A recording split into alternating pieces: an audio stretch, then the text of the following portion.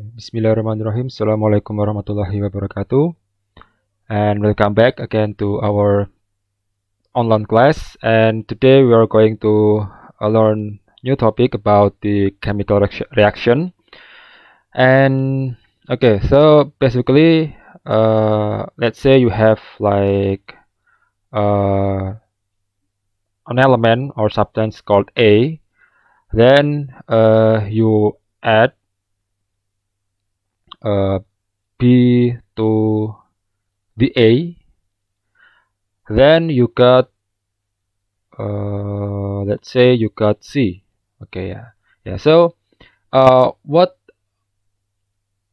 that I have just said before is called reaction. Yeah, so you have A and also B, and in this case we call these two things with reactants. Yeah, I'm sorry, reactants, or sometimes people also say with reagent.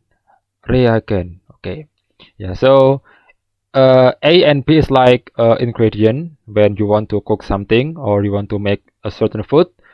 A and B is like are like the ingredients. Then you get C, which is the product. Yeah. So this is like the cook or the food that you already made from the ingredients A and B. Okay. And if you see on this text, yeah, I think it's so complex because it's not simple to see, because you have to make a lot of text when you want to describe a certain reaction. Yeah, you have to write a lot of things, like you have A and then you add B to the A and then blah blah blah, and I think it's too long if every person or every chemist want to describe certain reaction. So to make it simpler, in the concept of chemistry, we know something called the chemical equation. Wait a moment. Chemical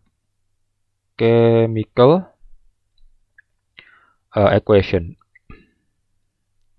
Okay, so the reason why we have to clearly know about the concept of chemical equation, because it will make the reaction become visually simpler. Yeah, and this kind of reaction, yeah, can be written like this. You have A plus B, then you get C. Yeah.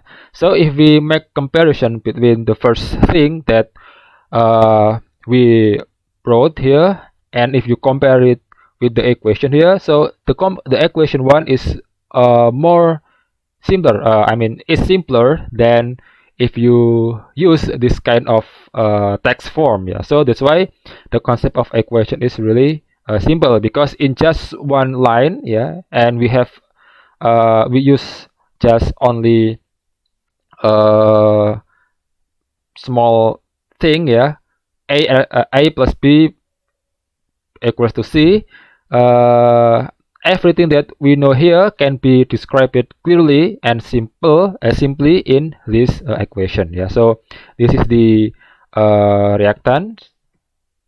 This is the reactant, and then or the reagent, the ingredients of the product, and then this is the product.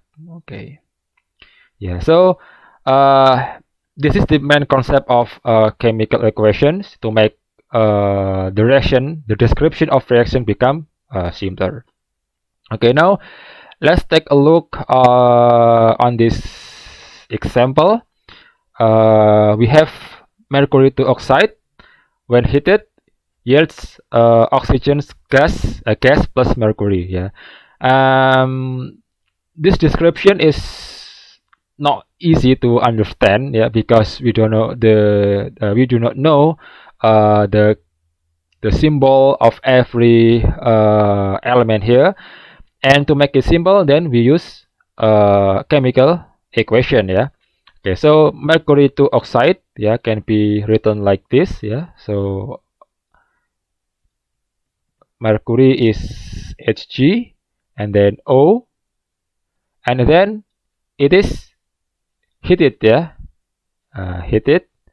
So heated, then we put word heat here, yeah. So it means that the reactant is heated, yeah, by certain amount of heat, and then it will produce oxygen and also mercury, yeah.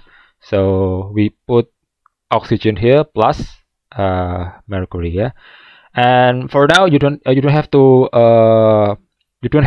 think about this unfinished word, yeah, because after this we are going to learn about this. But please, in this video you have to take a look on this form only, yeah, the equation form of this reaction description. Okay. Okay, so yeah, so that's for this video. I hope we can understand about the concept of chemical equation. It will make the description of reaction become simpler by only put the name of the element, the name of the reactant, and also the name of the products. Okay, so this is the end of this video, and we can continue our discussion on the next video. Thanks for the attention. Thank you.